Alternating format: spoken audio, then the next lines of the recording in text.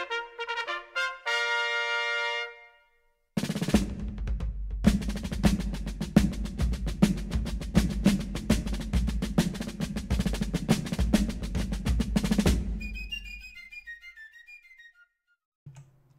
good morning and welcome back to Tactics Talk. It's me, Guido, and we got a coffee talk for Easter morning. So happy Easter, or if that is not your thing, happy Sunday. But either way, I have my coffee. You can see it's got the, what is that?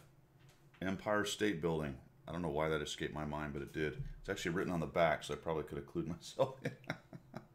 So I've got my Empire State Building mug that I got when I was in New York on the trip, because you got to do the tourist thing. Not bad. I've got some community coffee dark roast. So some decent cheap dark for my Keurig. But I still haven't got into roasting my own, not roasting, but percolating my own coffee. I'm just too lazy at this point. But anyway, we are going to talk about multiple things today. We got a good lineup for today. Interesting missions and sales going on. A little foreshadowing. You can see a tank sitting there in my garage. Wargaming recently put out a questionnaire, and I've got a few things to talk about that. I'm sure you saw that thing, and I don't know if those things drive you as crazy as they drive me, but we'll talk about a few of the goofy things that went on there. We are going to talk about the current contest scandal. Good job, Wargaming. And the last thing we've got is there's a GDC interview with Victor Keesley, and it was in, I think it's called Venture Capital or something like that. I'll talk about the website when we get there. It wasn't really picked up by any of the usual blogs, and it was more of a discussion between a business discussion at GDC Vice, just a game discussion. So I thought there were some interesting things that came out of that. We're going to take a look at that, which may help explain some of the things that happen in this game and have happened recently as far as the way they manage the game and develop it. So let's get started. Grab your coffee. My cup is long and well, it's like the Empire State Building. You thought I was going to say something else, didn't you? All right, let's get started. Okay, as usual, we'll start with the events and missions. So we go to the events tab. You can see the 1.0 map out is still going on all the way up to April 6th. So we still have, what, 5 days of this, or 4 really of play. Maybe, I guess, 5 counting today. Anyway, all that math in public. What does it mean? We can get the MTLS. We get a garage slot with it, and we only get 100 stamps, or only need 100 stamps to do it. We'll talk about tokens and stamps. You see, they're called stamps some places, and they're called tokens other. Oh man. Anyway, it only took 100, whatever they are, to get yourself the MTLS. I would imagine most people have it by now. The other cool thing about it is, the first time you win or lose on a map and your top 10 experience, then you end up with 2 stamp token things and 10,000 silver. The second time, it goes down to, as we get down here, dun, dun, dun. Well, I guess it's not listed because I haven't done a second time any of them yet. Anyway, the second time, it's 5,000. And you get a bonus multiplier here for combat experience, for regular experience. So it is all around a great little way to celebrate 1.0 coming out. You get a cool little tier 3 tank. I played it once or twice. It's not very good. I say cool because it's a free premium, whatever. Tier 3, who cares? But in this case, it's the thought that counts, and it was set up pretty nicely. So I did enjoy the map out thing, and you should be making some pretty good coin, especially if you're running premium and a premium tank. Add another 5 or 10,000 on top, and it would really help people who don't have premium accounts, because that's down at tier 5, tier 6, tier 7. If you lose money on those because you had to fling some gold, it's probably in the 5 to 10,000 regime. So more than likely, it's either neutralizing or helping them make a little more money. The 268 is on track. You know my feelings about on tracks. Pretty good deals if that's the line that you're going up, and can help you plan out your lines as you're going up as well. Tank Master, we've got 2 sets of those as usual. You get those cool little M's to put on the side of your tank and show everybody you're the master of the tank, whatever it is.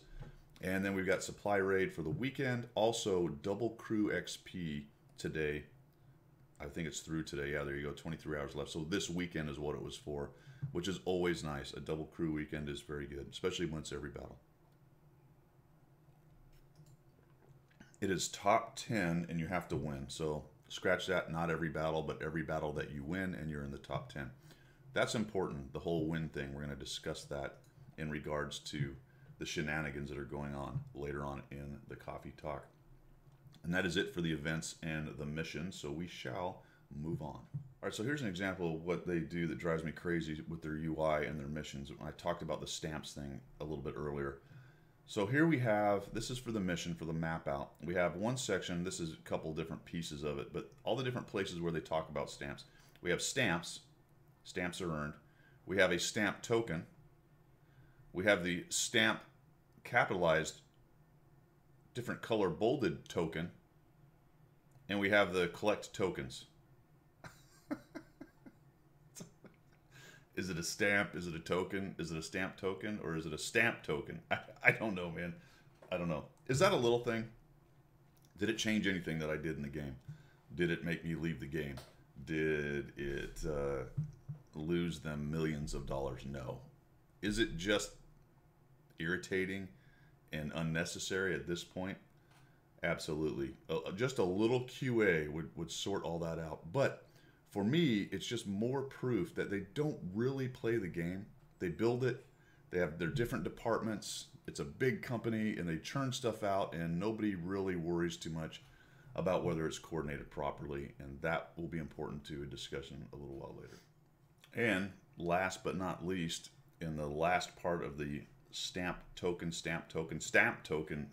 controversy, in map out, we also have a secret sign token. I don't know what this is. I think it's just a mistake, an artifact, maybe an incorrect callback, whatever they're doing right there with their coding. Unsure if there's actually some kind of thing you're going to get by having a secret sign token. I have received a number of these. I cannot figure out the rhyme or reason to why they show up. They seem relatively random. Sometimes it's on the first time you do it on a map. Sometimes it's on the second time you do it on the map. There doesn't seem to be anything that I can see. There are some discussions on the forum about it. Nobody seems to have a really good idea of what it is. Personally, I think it's nothing. It's just a mistake of some kind. But it goes back what I just talked about token, stamp token. Is it a token? Is it a stamp? Is it a secret sign token? Does anybody remember if secret sign was used in the past for another contest? That might be it. But it's just the same thing. What is this? Now, if it comes out to where at the end of this thing, secret sign count comes out and we get something for getting secret sign tokens, maybe that's a little bit interesting. We'll find out when the mission is over. But I haven't found a counter anywhere for it in the UI or any discussion about it at all on the website. So stay tuned for that. Personally, I think it's nothing. It's just a mistake, but who knows?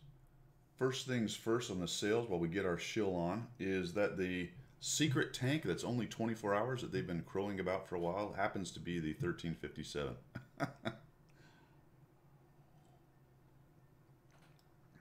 I think that's probably a little bit of a disappointment, and it might have been overhyped a little bit. It is a cool little scout tank, little tier 7 French. I think people, based on the hype that it was given, thought it might be something very interesting. The standard words of once in a lifetime and you'll never see it again, all that garbage was said again, although the write-up's not too bad up here about that. The one thing you need to know about it, which is actually kind of cool if you don't have it and you're still spending money, it does not have the Grand Finals paint scheme on it. You hear that? It does not have the Grand Finals paint schemes, which means you can you can put your own camo, which would be cool. I would love to put my own camo on my little dude, which you saw in the garage right there, because I'm running around with the Wargaming.net Grand Finals paint scheme. But in any event, it comes in packages in the whole 9 yards, only for the next 23, 4 hours, whatever it is. That brings us to the other sales, which there are some other pretty decent tanks out there. I won't really comment on the sales. You can see the minus percentage, depending on which package you go with or just buy the tank. But the Tiger 131 is in the shop. The TOG 2, which is a really fun tank, gets a lot of hate. I love it. I love playing that thing. When it first came out, I played it a lot. It has been power creeped a little bit, even at tier 6. It does struggle a little bit on some of the larger maps based on its speed. However, overall, it really is just a lot of fun to play. And isn't that why we're doing this? Is it the most dominant tank ever? No. I think at one point I was number 3 on the server in this thing. But it's been a long time since I played it. However, if you're looking for just a goofy, fun tank, this is it. It really, really is. The 1357 is still out, and the Suma is still out there as well. So actually some fairly interesting tanks. The 131 is kind of an HT6 131, and there's one other clone, can't remember what it is. But it's a great tank at tier 6 for a heavy. Just a stock Tiger 1 with the short 88, and it really acquits itself well at tier 6. That's pretty much it for the sales and specials. April Fools, it's not all for the sales and special.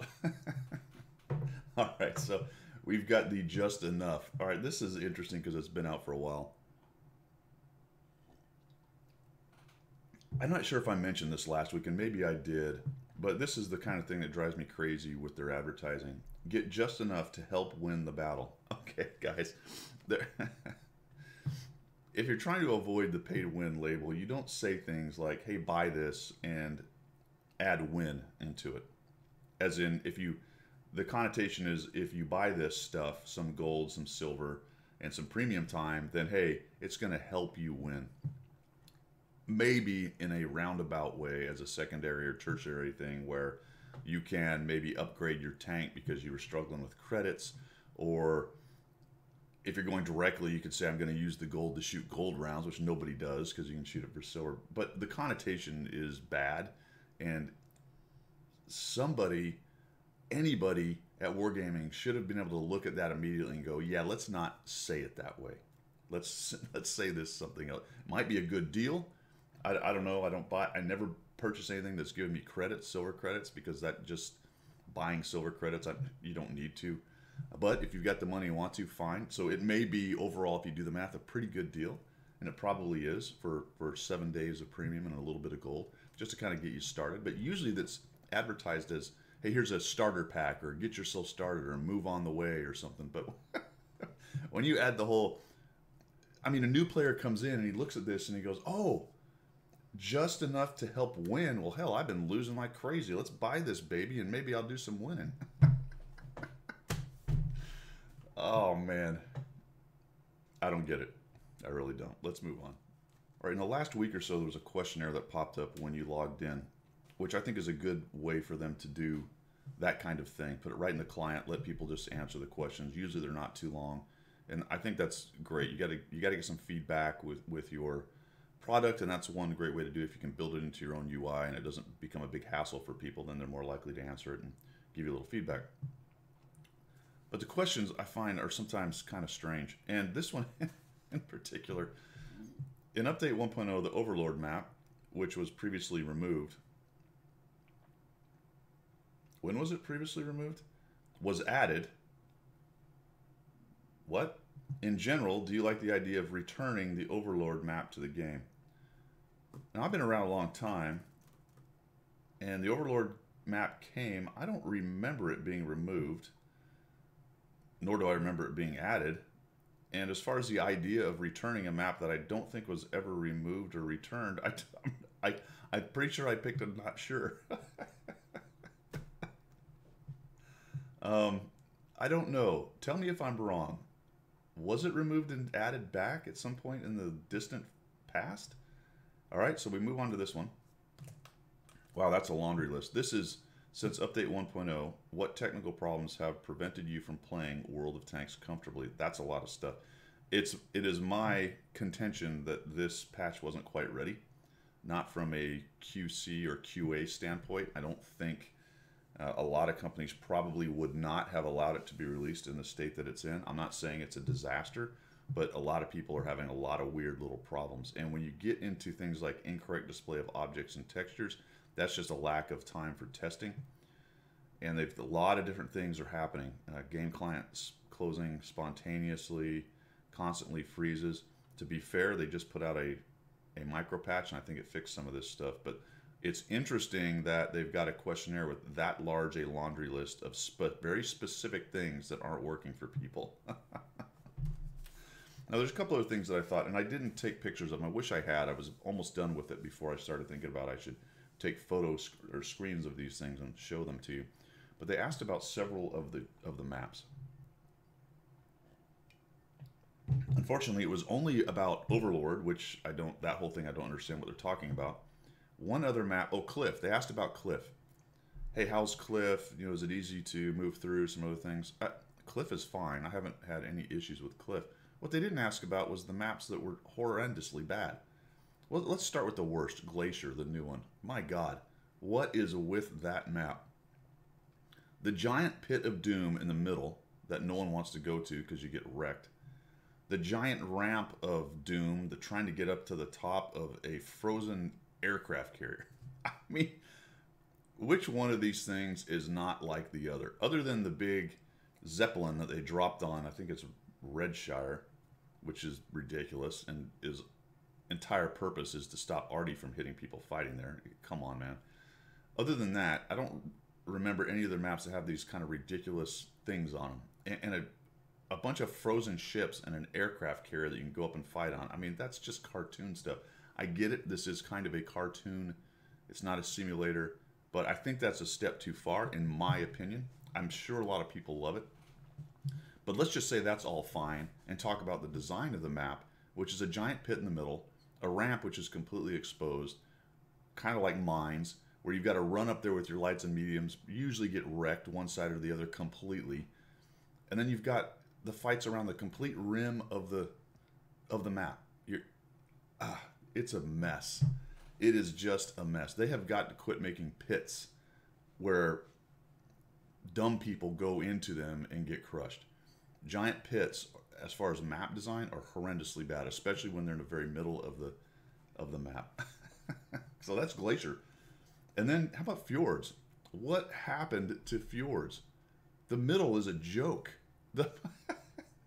It's not, I don't even know where to start with Fjords. I don't understand what they were getting at in the middle. The middle looks a little bit now like Malinovka, where you got two tree lines to snipe at each other, but affords probably even less ability for anyone to push across it than Malinovka does, because it's closer.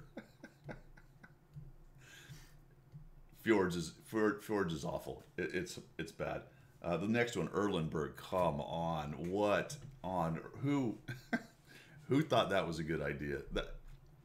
On that one, they seem to have decided to make the middle of the fight, but nobody wants to go there because even though it's pretty protected, there's still a bunch of crossfire opportunities for all the people who camp and snipe, and they're going to be up in the castle, up on the ridges, or sitting back at the cap. Oh, by the way, which has all kinds of cover for snipers to just sit there and never move, and a whole bunch of open killing ground to get across to them. Erlenberg, wow, it was a pretty good map. I actually liked Erlenberg a lot. You could get up under them, you could push into them, you could do all kinds of things on Erlenberg. It really had a place for every tank. I don't even know what they were thinking on Erlenberg, so it's not good. So the last question of the questionnaire was, what is your age? What is your age? What on earth does that have to do with anything? I mean, come on, my age? So now you can classify people's answers by age and then discount a certain, old people, they don't know what they're talking, young kids, they don't know what they're talking about. Old people don't like the new map Glacier, but all our young people love it. I mean, I don't get it. I don't get it, man. Let's move on. Hey, it's a bonus. It's the April Fool's Day, Easter Day. Isn't that weird that they're both on the same day? I didn't really think about it until I woke up today. I just thought of something. Maybe it's sacrilegious, but what if Jesus just came out of the cave? He's like, April Fools. I'm not really dead. Hey, I'm sorry, man. That just came to my mind. I don't know. I'm probably not the first guy to think about that today. Anyway, speaking of April Fools, the gag has been revealed. Oh, Origami, you got us. We were so certain that you were going to do something called Grand Battle Royale. Well, actually, quite a few of the blogs, I think, sort of thought that was going to happen. Now everyone understood April 1st was coming up, so that discussion was in there. So it's a weird thing about this, actually, because it's not exactly an April Fool's gag, because you can play the mode. Go down to the sandbox test server, which if you click that, it will take you to the load. It's about 7 gig. Tells you all the information right here. Be warned, it's not quite stable. It's not a finished product. So, and 64-bit systems are going to work better than 32-bit systems. You can read all the details there. But it's just a basic everyone v everybody kind of battle. So I mean, if you're interested in checking that out, it's right there. It's going to be a 7 gig download, so it's going to take you a while to do that. It's on a separate server, so you can't do it through your normal UI. You've got to load the test server and log in and all that good stuff. But there you go. Interesting. Seems like a lot of time to spend on something that you really don't have any intention. This is probably a test balloon just to see what happens when a bunch of players play it. They are discussing that they're more interested in fine-tuning 1.0 and the core engine than really worrying about a new game mode. But this is what companies do. They float big ideas like this. They have spent time on it, obviously, development time and money. So I doubt it was just built for April Fools, but they've built little weird modes before and then shit can them, 8-bit racing, things like that. Who knows? It's kind of interesting. Check it out. Okay, Grand Extravaganza 1.0. This is the controversy I said we would talk about. I call it a scandal. It's not really a scandal. First of all, it has to do with the map out and rolling out 1.0. So that whole map out thing was fantastic. We talked about the MTLS, all the good things you can get. Super regionals is the thing I talked about last week, where your region competes to get X number of stamps, and at each level, each breakpoint that they've got listed on it, you get something. We've hit the first 2, I think, in NA. I think it's pretty easy. We're going to get the 3rd one. I'm not certain we're going to get to the 4th one based on the rate that we are getting stamps, but we'll see. The key, though, the problem is this trophy leaderboard. I'd imagine a lot of you are aware of it, so we're going to flip over to this thing, because here it is. When you click that button, you'll be taken to this spot. There's where we are right now on the way to the next thing, which is camo. That would be cool to get. That's for the super regionals. But this is what I want to talk about here, which is the Intel leaderboard. So they're going to give away, and I talked about it last week, but I didn't really put 2 and 2 together, being slower than most. Some people saw it right off the bat. I just assume people try to game these things anyway, so I'm not surprised, but I didn't really think about it enough to figure out what was going to happen. But here's what's happening. All right, see this loser and It's Rocket. These two guys at 2,964 and 2,900. Really, these guys, for that matter, down here in the 2,000s and maybe even down to these dudes. But these guys are probably sleeping. Loser, you can do the math. It's for how long this thing's been running. But essentially, what the math comes down to is he's getting a stamp token, stamp token, secret token, secret stamp, whatever they are, about every 2 to 3 minutes. 24/7 for 5 or 6 days now. If you go over to the European server, I want to say there are even more. And I think also that this one has been locked. I don't know if this one's moving anymore, because I did read something about that. But when you did the math at the point that he got to here, that's what it was, about a stamp every 3 minutes. And what's happening, because people, I think It's Rocket is actually streaming on occasion. They are raging in like a tier 3, tier 2, tier 3 tank, straightforward, shooting as they go, ram somebody if they can, because it is top 10 win or lose. And it's pretty easy to get top 10 win or lose if you just rage out, get some spots, shoot a couple guys, and ram them for some damage. Or just fight for 30 seconds and die. Just get forward, blast as much as you can. Doesn't matter if you win or lose or die. And boom, you're right on to the next tank. So that whole thing has incentivized that kind of gameplay. Okay, that kind of gameplay is not necessarily, in my mind, illegal. It's dopey. It's not good for the game. It's not good for showing the new players down at tier 3.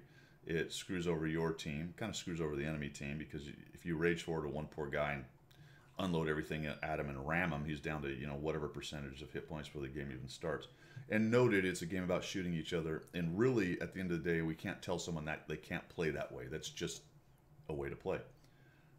It's dopey. It's not good for the game, like I said. However, the key here is are these guys actually playing that much 24/7? Is it one guy? Are they not sharing the account?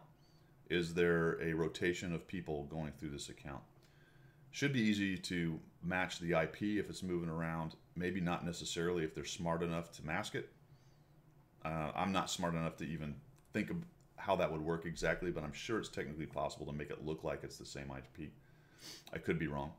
But let's say it's the same IP, that it's the same computer, they never change it, but it's different people. Obviously, those are legal things. How would you prove that? I don't know. I mean, I don't think you have a legal leg to stand on if you're wargaming unless there's some kind of video evidence or IP address chicanery going on. Otherwise, someone's going to get their $3,000 i7 for sharing an account and 24/7 for however many days of the week this thing went on, YOLO ramming people and just playing like an idiot. I mean, the whole thing was pretty cool right up till we got to this. And I think if you're wargaming and you have players who understand the game a little bit, I think you should have been able to see this coming. I really do. I didn't think about it too much when it came up because I wasn't really looking for stuff, but I'm not running the game and trying to keep my game clean and keep this kind of thing out of it. In addition, what I did talk about last week is I think now you've got Intel and Alienware's names associated with this. And that's, I'm telling you, from a business standpoint, that is a great big bummer right now for wargaming.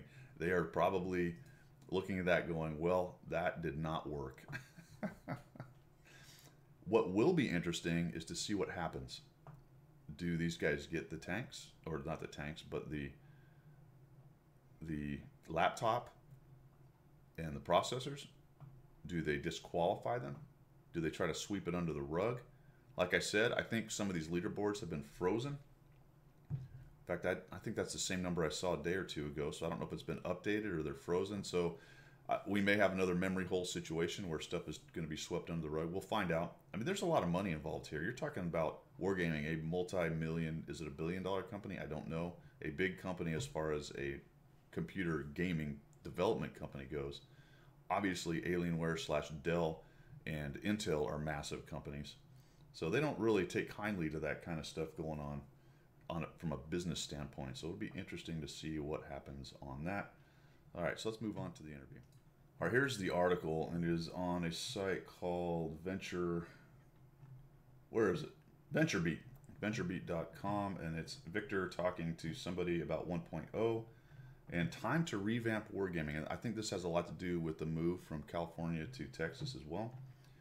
And it starts off with the guy writing says he enjoys kidding him about why it takes so many people, 4,500 employees, in so many years to get to version 1.0. 4,500 employees. Wow, that is a lot for a game designer who is essentially running on one game with a couple side things going on, which are not nearly as successful at this point. May have a lot to do with why they're cutting back on a lot of things that they're doing there. So I thought that was interesting. So we'll move down. So he spends a lot of time initially asking questions about the new version, and Victor talking about all the development that it took, the things they did, turning the engine into a world-class kind of first world, top-tier engine, the whole Encore thing, building their own engine, yada yada. And it got kind of interesting here because on this portion he says, this is Victor, PC gaming is back, let's put it like that. People buy Dells and Razors and Alienwares and spend $2,000 on a rig to play extremely high fidelity games. Now World Tanks is one of those games. It's in the top tier. He says, Henry Ford once said, if I asked my customers what they wanted, I would have made a faster horse. That's very interesting because that really gets into the mindset of this company. Sometimes that's the whole point of innovation. We didn't get many requests for a touchscreen version either. As a company, you have to do things that aren't necessarily the result of user polls. Okay? You just do it, and then everyone says, wow, we've been running for 2 days in Russia, which is a very critical region for gaming. They love it, the media loves it, but most importantly, the players love it. That mindset is endemic to the company, and it is interesting. And while on the surface of it, I agree with a portion of it, that sometimes in innovation, you need to just push forward with what you're doing. At the same time, you got to create something that people want. And in the case of 1.0, I think you can easily say people want it to look nice. I think that's just basic for any kind of game experience. It needs to look nice. Did it need to look a ton nicer than it did? I don't know if that's true, because all that ignores the whole gameplay issues that they're having, right? That says, hey, 1.0 with destructible stuff and it looks pretty and I've got water running over the tanks, and that's what he talks about up above before we get to this little section right here. Spends a lot of time talking about that. That's all good. And I would say that really does fall under the thing of, hey, if we ask people what they wanted, they say a faster horse. If they ask players what they want, we say, hey, let's work on these gameplay problems that you've got. And then he's basically saying, no, you don't want that. What you really want is good graphics. Wow, man. Holy cow. All right, and so the last of it talks a lot about their reorganization, which is one of the reasons why it's probably not really in any of the World of Tanks blogs where they talk about gameplay and things like that.